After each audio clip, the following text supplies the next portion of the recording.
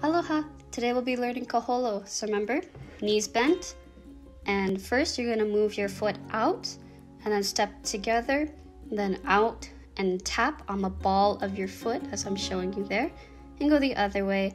Step out, together, out, tap. So the tap is like a reset, so it makes you go side to side, and make sure to take not super small steps, but small steps unless you have to travel. Make sure to keep your elbows up. The hand motions are following whichever direction you're going. So if you're going to the left, out, and then to the right, follow your hands, and then just keep doing step out together, out, and tap. Make sure to move your hips. Bending your knees really helps your hips move. So this is what the Kaholo should look like when you put all of those steps together. Step, together, step, tap, step, together, step, tap. And that's your basic Kaholo.